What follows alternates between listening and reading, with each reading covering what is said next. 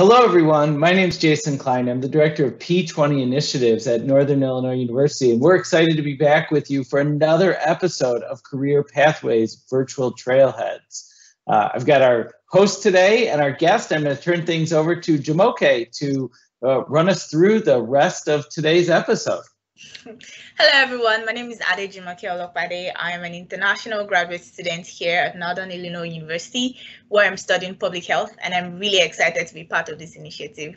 I'm going to have Cora introduce herself briefly before I go on to the questions for today.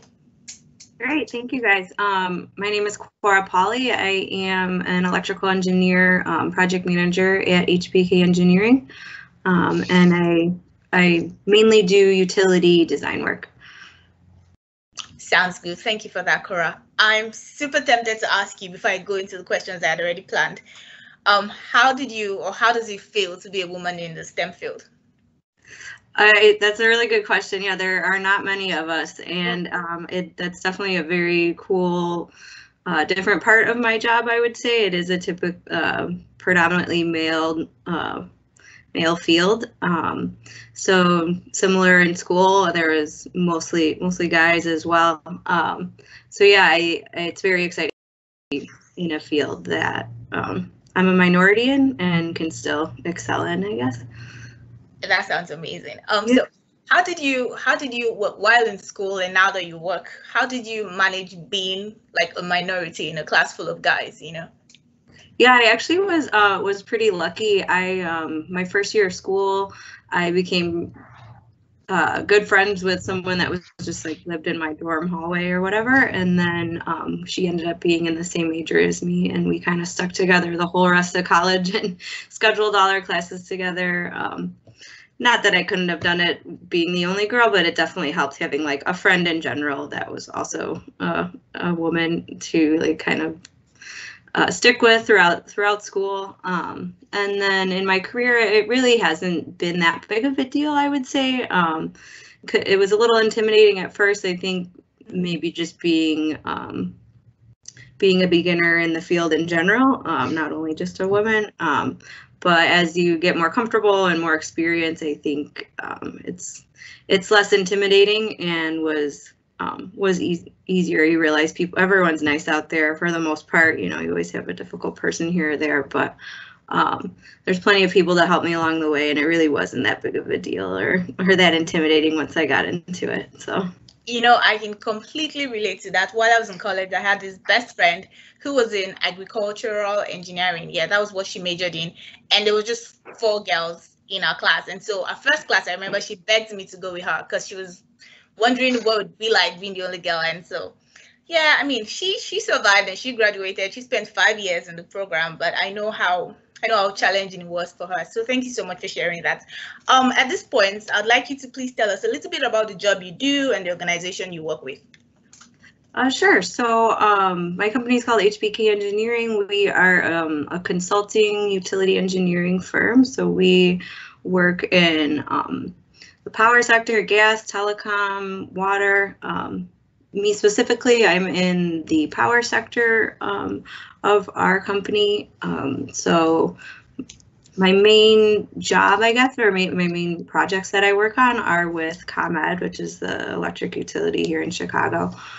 So we work on distribution designs for ComEd. So we are an engineer of choice for them, which is EOC, they call it.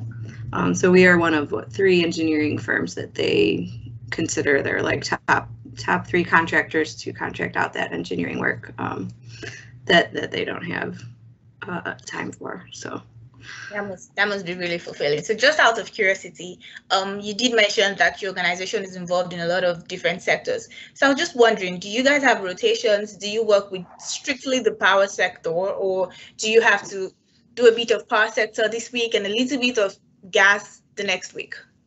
Yeah, that's a really good question. For me, since I'm an electrical engineer, I kind of stay within that power group. Okay. All those projects are more related to like my background. But I would say there are some of our civil engineers that would kind of dive into different groups, because that's civil engineering is more work done like under the ground. So that could be, there could be underground power, that they work on, or water or gas and things like that. So yeah, me specifically, I stick with the power stuff, but there are others who get to kind of bounce around more.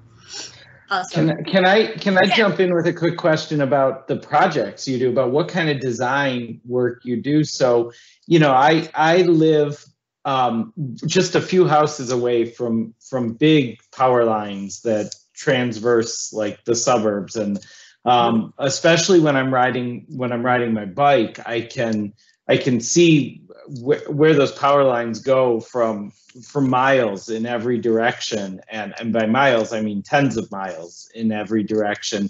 And then I'm also, partially as a result of the bike riding experience, I see these power substations all over the place. And then of course, you know, somehow power gets into each of our buildings, right? Into a school, into our homes, into apartment buildings, other businesses. What elements of design, like which of the stages, and we've had a nuclear power plant engineer on our series as well. So, you know, there's that end of the power generation too, and how you get power from the nuclear power plant out to the rest of the grid.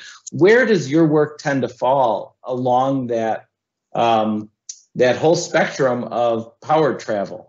That's a really good question, and that's one of the cool things that I didn't even understand fully before even going to school for engineering, just how that power gets to your home or your business.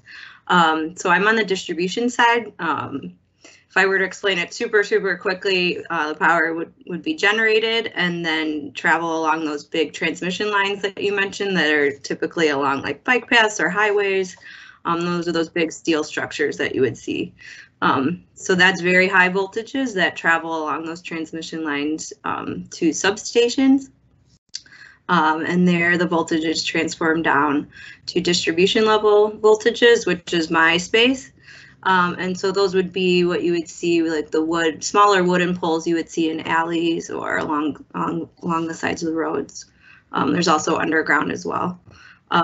So that distribution space, basically from the substation to the transformers that bring power into your home, is kind of my area. So that's 34 kV and 12 kV. Those are the voltages I work with. And then projects, it could be anywhere from a new business coming in and we have to figure out how to get them the power that they need. System improvement, so there's a lot of like smart switches that go in with like radios, so we can talk to each other and automatically switch things on or off during power outages and stuff like that. Grid resiliency, so strengthening the system if there's storms and things like that. So all kind of things to improve upon the electrical system. Cool, thanks. That's really interesting. Yeah, that's a great answer. Okay, so I know with the pandemic, a lot of jobs have been impacted, but positively and negatively for some people. You know, some people enjoy working from home. So my question is, how's the pandemic, how's that influenced, or how's that influenced your job or the working style you have at your organization? Sure. Yeah, I've actually been super fortunate. I know a lot of people have lost their jobs throughout all this, and the utility industry is not going anywhere. So fortunately for us, we've all had jobs. We're actually hiring like crazy right now. So people still need their power, and that keeps me working.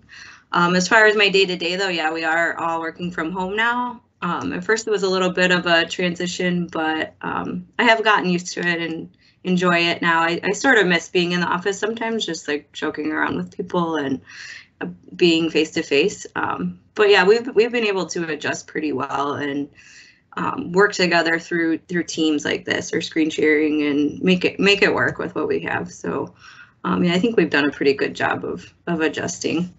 To be honest, I think everybody has had to do a good job with adjusting, because I personally would never sign up for an online class. You know, I just couldn't stand them. I just felt like I want to be in class, you know, talk to my classmates and interact with everybody. But I've pretty much had to adjust to that because that's the only option we have. And I've been doing really good at it. So I say we've all had to adjust at some point.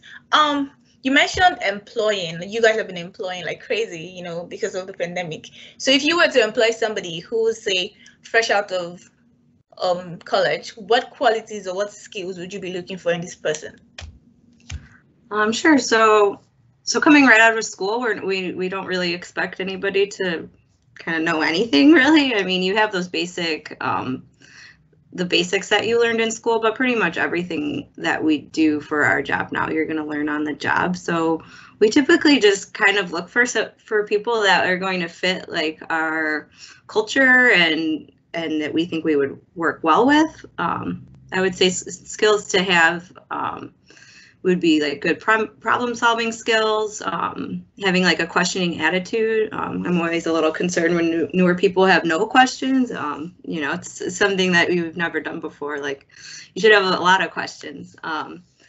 And then communication skills, we do have to work with clients or contractors, like people, the construction guys in the field sometimes will call you with questions. So, so we look for people who can communicate well with others on our team and like external team.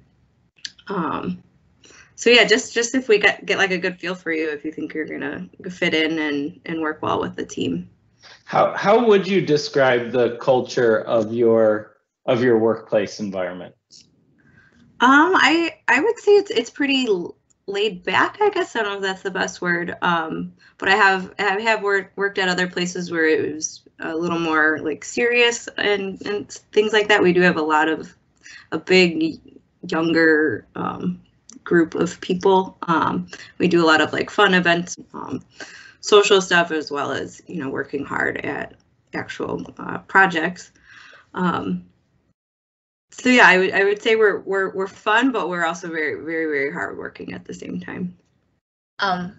I want to know, how do you think the culture of your organization has improved productivity for like members of staff?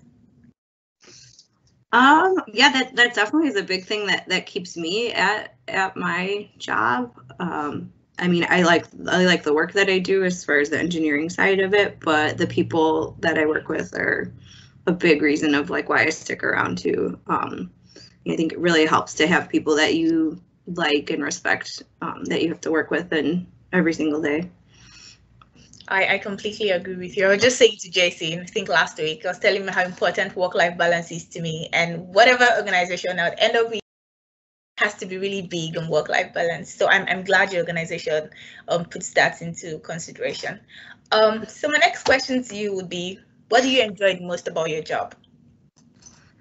I would say just the whole idea of being able to understand how power gets to your house, and then like everything that goes into making those projects happen. So there's a lot of, I guess you could say, behind the scenes type of stuff that we do that maybe not everyone's aware of.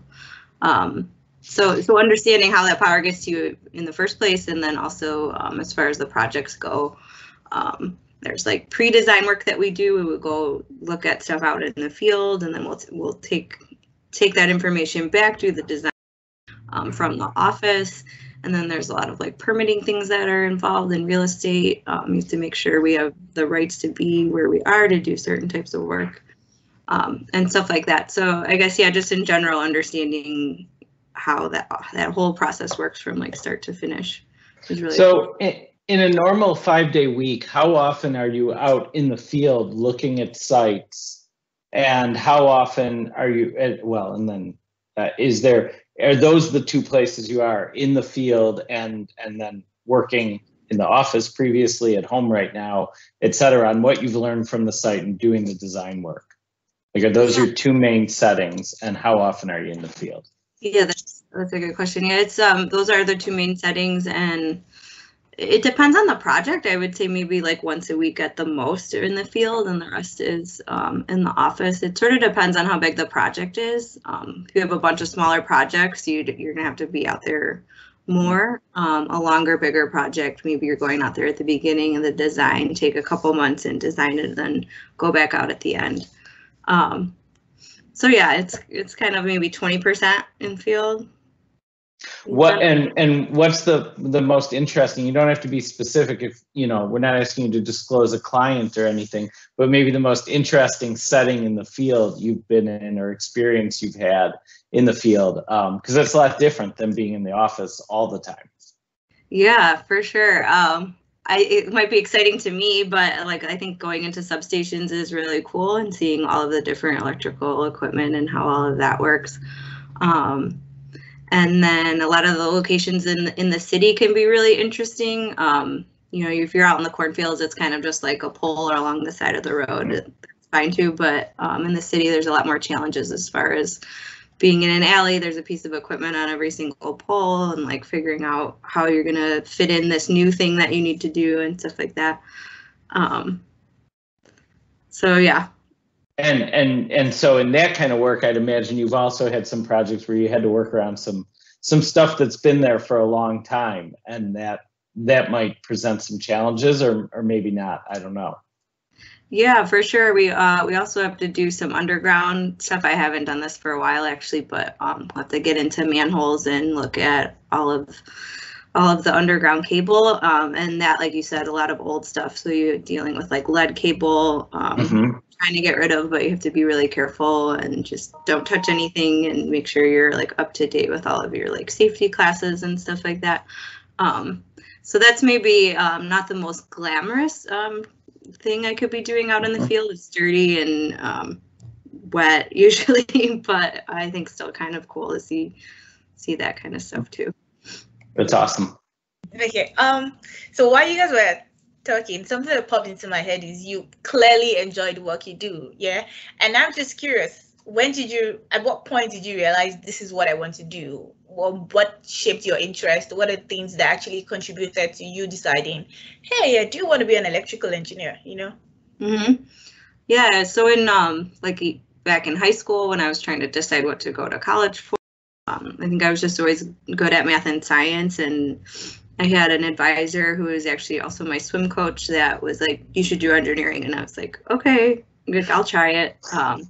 So I kind of just listened to him. I really respected him and maybe was a little scared of him too, but I was like, okay, I'll try this, and then I just stuck with it. And then honestly, through college, I didn't always love all of my classes. There's a lot of more like electronics types engineering that we learned in school that I wasn't that into.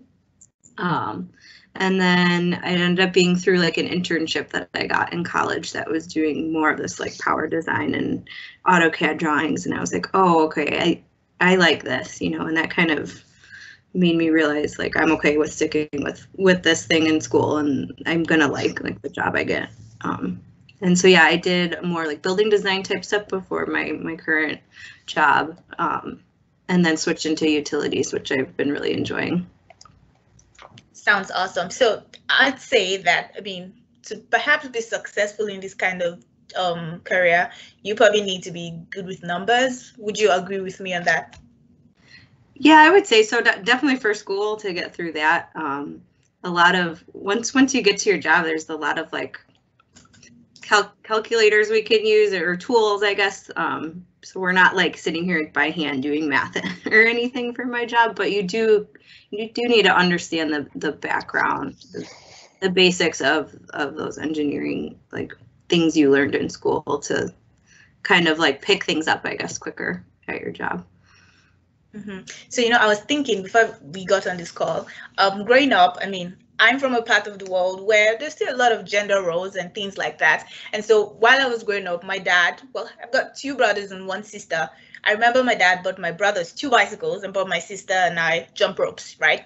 And that just made me think, what if my dad bought me a bicycle? Do you think someday, perhaps, my bicycle would have stopped working and I'd have been curious to see, hey, why is my bicycle not working? And that might have sparked an interest in mechanical engineering or some kind of engineering, you know? And so it's making me like think right now, what would you say to, I mean, I am hoping that there'll be parents out there who will be watching this. What would you say to parents like my parents about encouraging their kids or like the female kids to, you know, just basically giving them the same opportunities, you know? What do you think about situations like that? Yeah, I think it's really important right now. Like the STEM fields in general are tough to get any kid interested in, and especially girls.